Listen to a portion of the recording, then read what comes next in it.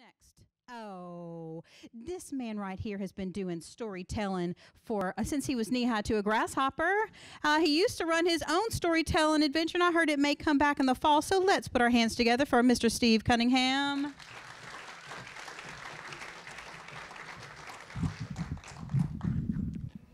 Thank you all. Boy, this is something.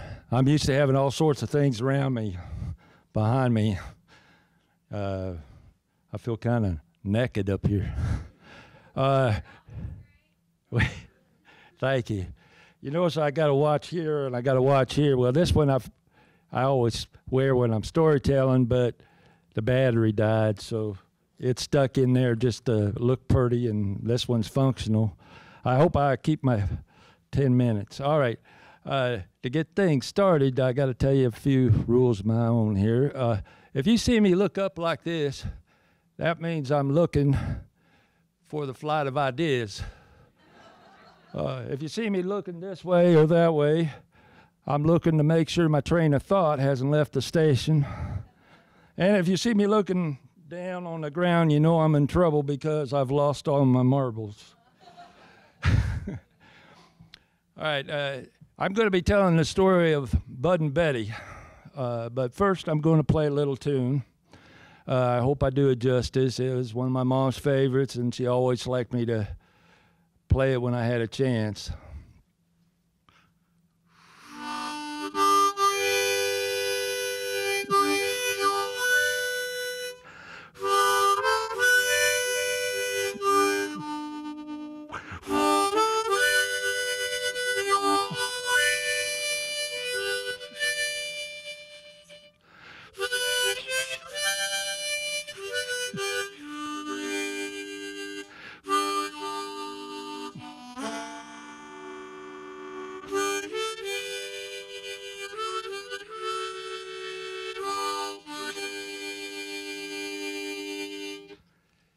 Thank you. All right. That's kind of one of my, okay, about the flight of ideas, that's what these are for. So if I get lost. Okay, Albert, or Buddy, as he is called, up until the time he grew up, and then he was just Bud or Uncle Bud, or to the professional folks, Al. My mom, Betty Lou, was always called Betty by her friends. Met for the first time in kindergarten in a little town in Iowa called Van Meter. Now, Van Meter, oh, you know it. Well, I'll be darned. Thank you. Yes, it's a wonderful town. It's become famous here over the last few years. You'll have to read up on the devil beast of Van Meter to know what I'm talking about. Dad's folks were from Van Meter. However, Mom's folks were just kind of passing through.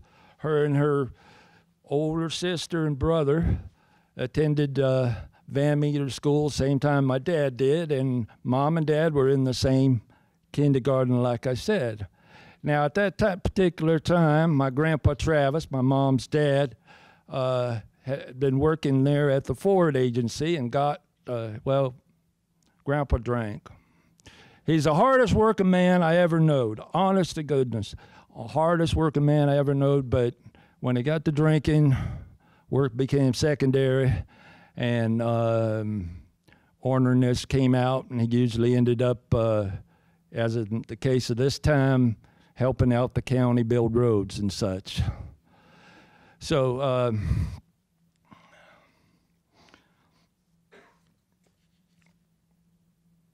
okay. I said they met in kindergarten, but that's not where this story begins. It actually begins about 75 years before that, about 1861 or so. America was at war with itself. Most of my relatives and ancestors from Iowa, most of them never made it back home. They're buried in places like Jefferson Barracks, near St. Louis, Helena, Arkansas, Shiloh, and Chattanooga, Tennessee, Eastport, Tennessee, Mississippi, depending on what side of the Tennessee River you're on. and other places like Alatoona and Andersonville, Georgia. However, it was a group of Iowa farm boys who climbed the unfinished state capitol here in Columbia and first lowered the state flag and the Confederate States of America flag down and put up the Iowa state flag and Old Glory. You can still find that flag, the Palmetto flag, in Des Moines, Iowa, at the Iowa Historical Society Museum. We're real proud of that. Matter of fact, that was my first time I ever saw anything of Columbia, South Carolina. Okay, now it's two of those ancestors that we're going to talk about tonight. They're directly related to my story. Henry Ellsworth Banna enlisted early after the start of the war. On furlough a few months later, he was able to hold his brand new son, name of Henry Ellsworth, but from the time he was almost grown, everybody called him El. Shortly after that, he returned to duty as a hospital steward and was killed and buried near Helena, Arkansas. So here was a war widow.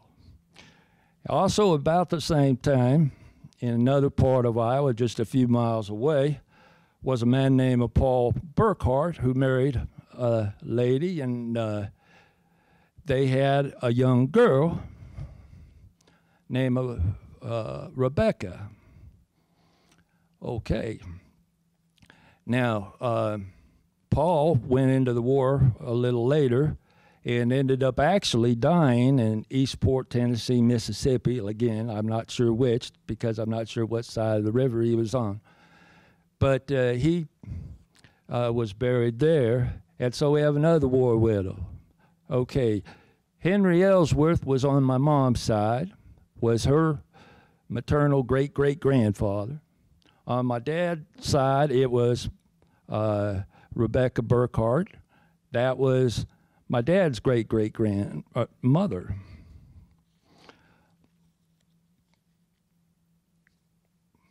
I'm losing track, so it is.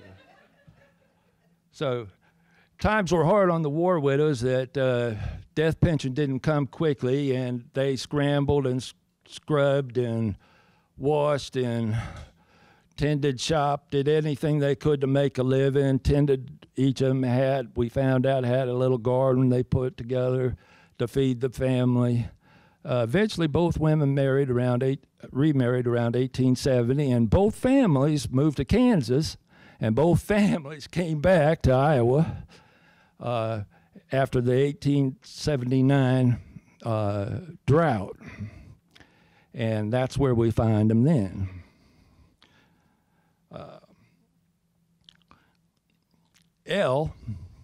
My mom's great-great-grandfather, had worked as a cowboy out in Kansas, and he went to work at the butcher shop in St. Charles, which isn't far from Van Meter, and he turned around and married a Sandy. There was a passel of girls in Sandyville, which was named after the Sandy family, and it was only about 5 miles from St. Charles, and he married one of them, and they had another passel of kids, and one of them was Mona May that married Lewis Miller, who was my great-grandfather and my mom's grandfather. And Mona May and Lewis had a daughter named Pauline, only one child, before Mona May became ill and was ill for a long time and finally passed away when my grandmother was 16. On my dad's side, just about the same thing happened. Rebecca Burkhart, you remember, had moved back here into in Dallas County near Van Meter, and she met up with one of the Cunningham boys. James Cunningham had a passel of kids. He actually had 3 brothers that either died or were killed during the war. But he had one of those was named James Frank. Now, James Frank married Rebecca, and they had 5 kids, only 3 of which lived to adulthood, and only one lived past the age of 40. And she died fairly young, about 55 or something. So wasn't a lot of luck. But one of those men, one of those kids was named Albert. And Albert married Bertha French, one of the beautiful French girls. Well, that was their name, not their occupation or nationality, of Van Meter, Iowa. There was 4 sisters, and they were all they were kind of the toast of the little town. Anyway, Bertha and Albert had a son, and when he was about 12 years old, Albert either got milk sick or cholera. We're not sure which. It's 2 different diseases, but basically it comes from milk, and he developed tuberculosis and passed away when my grandpa was 12. So this left a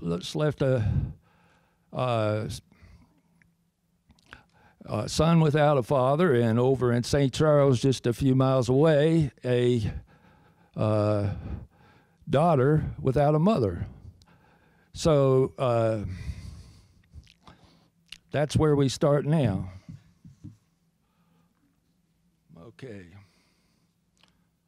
Okay, now Bertha and Lewis both married again. This is important because I never knew Bertha as Bertha Cunningham. She was always Bertha's Grandma Sheets. She married a man named Benton Sheets who had 1 daughter. And lo and behold, my great-grandpa Miller married a lady named Martha Crandall who had a son. So again, there's this kind of coincidence. And after all this had gotten settled and everything, Pauline, my grandma, married Ray Travis. He was, again, an only child, married into a family of a bunch of kids. Same way with on the other side, Homer Cunningham, my dad's father, married a lady named Helen Boots who came from a passel of kids. So it's, again, kind of a strange thing. This is all important for the rest of the story, so keep all this in mind now. Okay, now, these 2 unions, at the time, they were only just a little bit apart. Oh, okay, I see. I'm running out of time here. I just got that.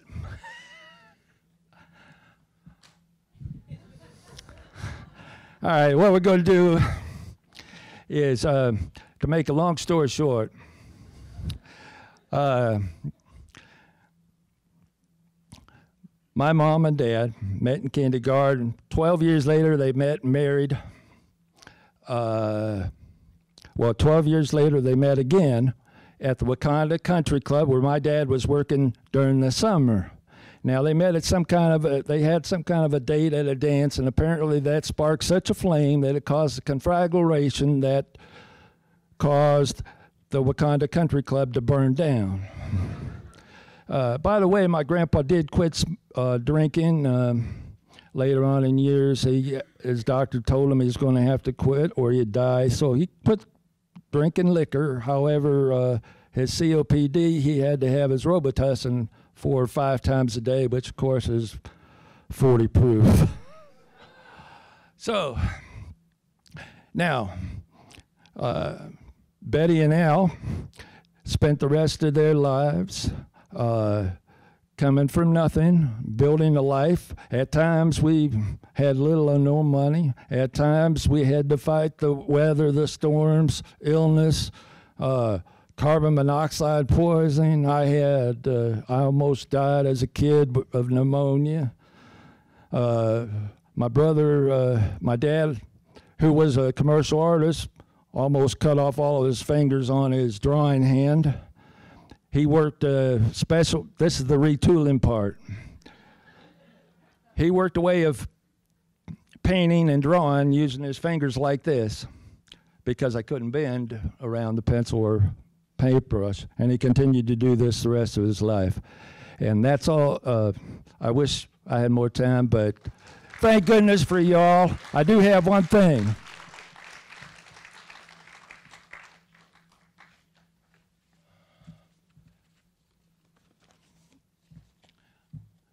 I'm a poet. Well, no, I'm not. This is, I actually wrote based on, my dad used to hand make cards for my mom. And this is called The Autumn of Our Years. I wrote it because of this card that he had made for my mom. In the autumn of our years, we were measured not by monetary wealth, nor were we measured by personal health. Rather the gift of a precious smile that truly measures us in the autumn of our years. And 'tis that smile that brightens our days and made those dreary colors of fall truly shine as highlights in this, the autumn of our years. Thank you so much. Bye.